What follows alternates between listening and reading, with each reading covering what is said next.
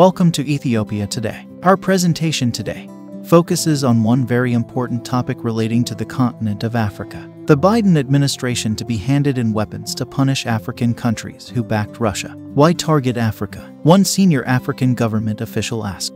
Let's get into the matter more closely in detail, and we invite our followers to stay with us to get the full picture of the bill. U.S. debates bill to counter malign Russian activities in Africa. A new law to punish states that back certain Russian actions could have major implications for African countries, according to the article by Institute for Security Study, ISS. A United States bill that would oblige Washington to punish African governments that abet Russian malign activities on the continent is sailing through Congress. The Countering Malign Russian Activities in Africa Act passed the House of Representatives on the 27th of April by a huge, bipartisan 419-9 majority, and is now sure to be passed by the Senate and become law soon. It would direct the U.S. Secretary of State to develop and submit to Congress a strategy and implementation plan outlining United States efforts to counter the malign influence and activities of the Russian Federation and its proxies in Africa, the ISS article reads. The bill broadly defines such malign activities as those that undermine United States objectives and interests. The Secretary of State would have to monitor the actions of Russia's government and its proxies, including private military companies.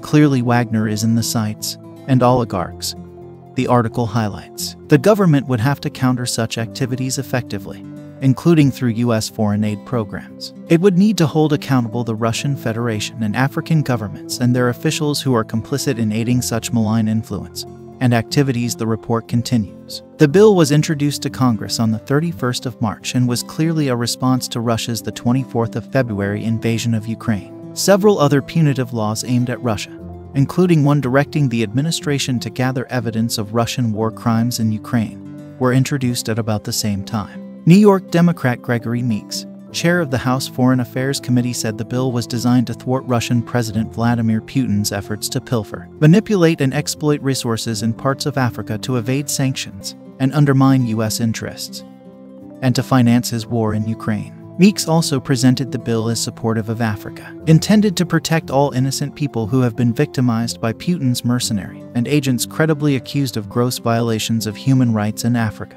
including in the Central African Republic and Mali. It is specifically in the Central African Republic and Mali that Wagner has been accused of committing human rights violations to prop up dubious governments and thwart Western interests, the report added. Some African governments suspect there's more at play than protecting fragile states in Africa, as Meeks put it. Why target Africa? One senior African government official asked.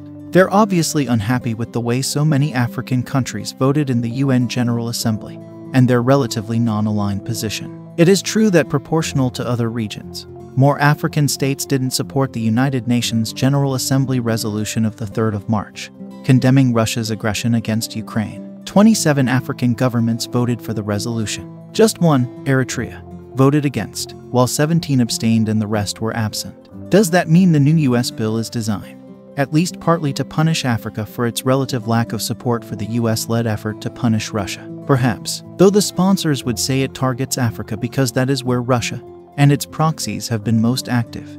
ISS article continues. And some of the actions that the bill enjoins could benefit Africa. It targets Russian efforts to manipulate African governments and their policy, as well as the public opinions and voting preferences of African populations. What the authors seem to have in mind here are, for instance, the purported efforts by alleged Russian government proxies to bribe candidates in the last Madagascar elections, and the activities in Africa of the Association for Free Research and International Cooperation, AFRIC. This is a Russian election observation organization, ostensibly independent, but which appears to be run by Yevgeny Prigozhin, the man widely known as Putin's chef and believed to run Wagner, says the report. Western intelligence agencies and others believe both Wagner and AFRIC are proxy operations for Putin's government, with a mission to frustrate Western activities in Africa and elsewhere. These agencies contend that FRIC's actual function is to counter election monitoring by Western and local monitors, thereby giving credence to the likes of the ruling Zimbabwe African National Union Patriotic Front. AFRIC did indeed deliver a positive judgment of the last elections in Zimbabwe. On the flip side of this injunction, the bill urges the U.S. government to strengthen democratic institutions, improve government transparency, and accountability. Improve standards related to human rights, labor, anti-corruption initiatives, fiscal transparency, monitoring natural resources and extractive industries, and other tenets of good governance. The article continues. But what about the bill's intention to thwart Russian efforts to invest in, engage, or otherwise control strategic sectors in Africa, such as mining and other forms of natural resource extraction and exploitation, military basing and other security cooperation agreements, and information and communications technology? Does that mean any African country where a Russian company invests will fall foul of this legislation? Or will it only apply to investments that advance Putin's supposedly nefarious ambitions? Two potentially controversial case studies in South Africa spring to mind. One is the lucrative United Manganese of Kalahari mine in South Africa, owned by Putin's oligarch chum Victor Vekselberg, but with 22% held by the ruling African National Congress's ANC-owned corporation, Chancellor House. This dodgy investment is probably keeping the cash-strapped ANC financially afloat.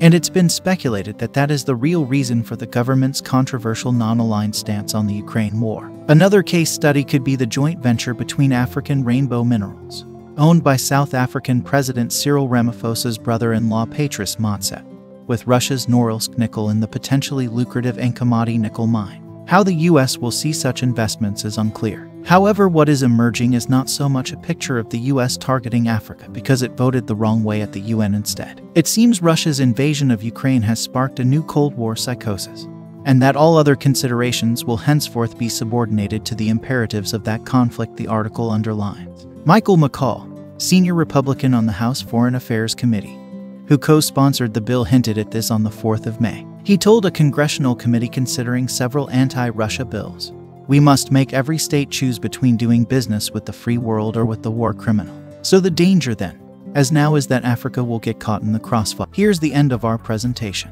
Like this video if you enjoyed it. Subscribe to our channel and hit the notification bar so that you won't miss any of our exciting videos. Don't be the only one to enjoy the video. Share it with your loved ones too. Don't forget also to check out our collections on description section. May God bless Africa and its people. Many thanks.